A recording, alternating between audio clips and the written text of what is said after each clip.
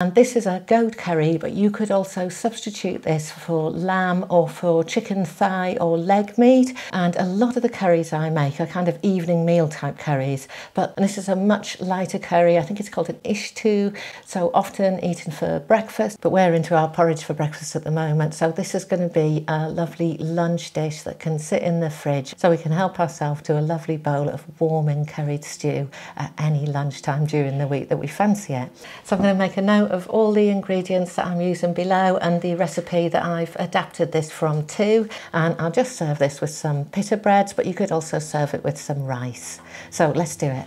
And the first stage of this dish is to marinate the goat's meat. So I've got my diced goat meat here. So it's marinating in a fresh ginger paste with white wine vinegar and a little bit of oil. And that's been sitting in the fridge for a couple of hours. You could easily prepare it the day before and marinate it overnight too. So whatever works. I don't know if you can hear, but the puppy's just running backwards and forwards. So you might hear the pitter patter of tiny puppy claws running across the kitchen floor as we do this.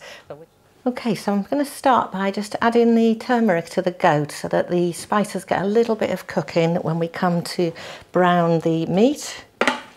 Oh, this is a fresh batch of turmeric and it smells absolutely amazing.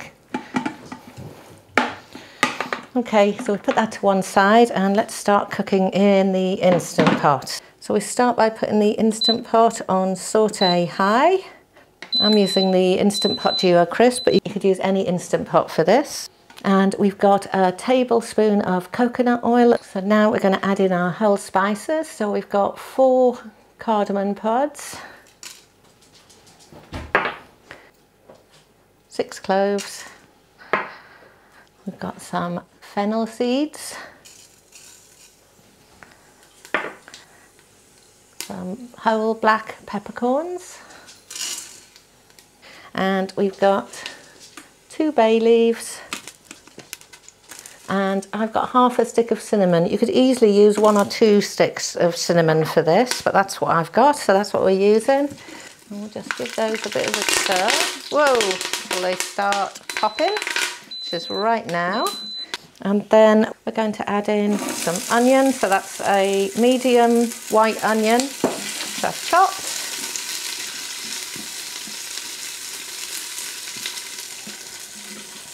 And we've got 2 chillies from the garden. These are whole chillies. I've just made a little slit in them with a knife. Let some of that goodness out. You can adjust this to your taste, of course. And we're going to add some ginger. So we've got that matchsticked. Give that a stir. And now we're going to brown our meat. So we're going to add in all of that marinated goat with the turmeric coating on it.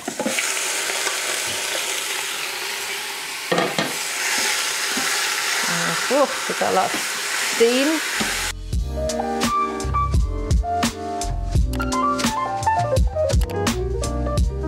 And you can really smell those aromatics now as the goat begins to brown. The main way I've eaten goat in this country anyway is Caribbean style curries. So this is a new one for me. And I love all kinds of spiced foods. Goat has a really good protein content. Now we're going to cook this curry in 2 stages. This is pre-diced goat and the pieces are pretty large. So I'm going to do the first stage of cooking for maybe 25 minutes. And then the second stage we'll be adding in some potatoes and carrots. And we'll do that final stage cooking from there, all in the Instant Pot. Okay, so now that meat is nicely browned off, I'm going to add in a cup of stock here. Still slightly frozen, so that's some of my homemade stock. You can use veggie stock, chicken stock, whatever you've got. And then I'm going to add about half a teaspoon of white pepper. So this gives it a really nice heat.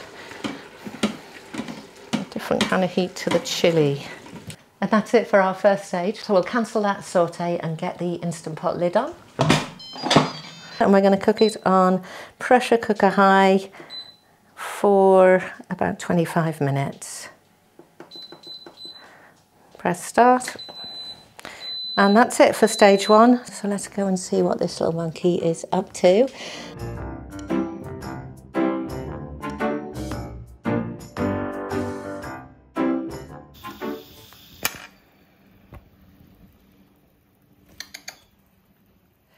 So we're going to let out the steam using fast release, then add our final ingredients and set the Instant Pot away again. So watch out for the steam. So that's all of the steam released. And you can see that that is beautifully cooked now. Let's have a taste. Oh, those spices are delicious. And then for our second stage cooking, I've got 2 carrots diced into the pot, 2 medium potatoes. If you've got waxy potatoes, they'd be perfect, but I've only got these old potatoes and they will do. They will probably break up more than I would like, but we just use what we've got. So a quick stir, back on with the lid. And we're going to put the Instant Pot on pressure cook high again, this time just for 5 minutes. And quick release.